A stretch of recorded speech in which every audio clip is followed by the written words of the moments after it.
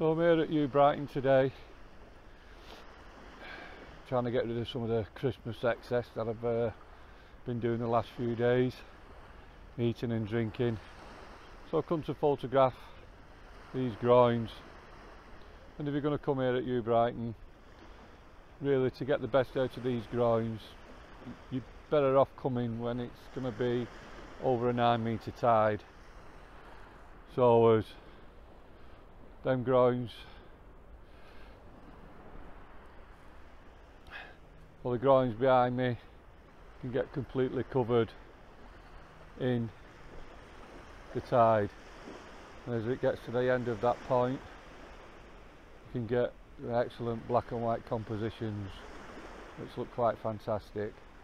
So it's a bit, the sea's calm, very calm, so nice and easy sea to deal with. Cloud could be a little bit better, but we'll see what we can get and what we can produce. I've just taken a shot using these groynes as a leading line out towards the point over there, so as give me a nice minimalist composition with the long exposure smoothing out the sea, creating a nice black and white image, hopefully when I get it back onto the computer.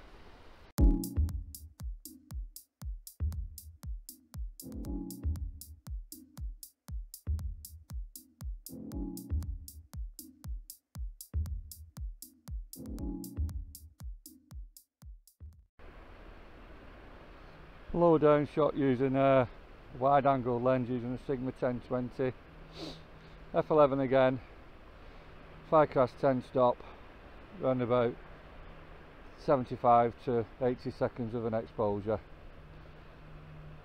Hopefully there's some decent shots, hopefully it'll look good when I get it back on the computer.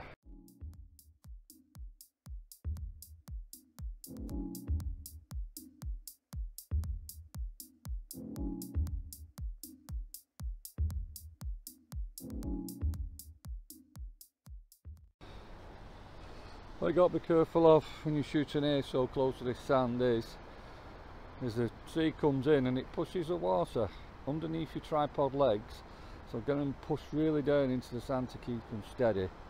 If not, while doing long exposures, you'll probably find that as you get it on the computer, it's a little bit blurred. Taking this interesting composition using these 4 groynes here in the foreground, going out at an angle like that out into the sea. Long exposure again, tripod pushed really solid into the sand to keep it steady during the long exposure. Be about a 70-second exposure this one at f11. Actually turned out to be 92 seconds as I was talking to you, and just started getting a little bit of blinkies up in the top, but it turned out to be a good picture. I think that might be the picture of the day today. Cracking shot. Well, nicely well done.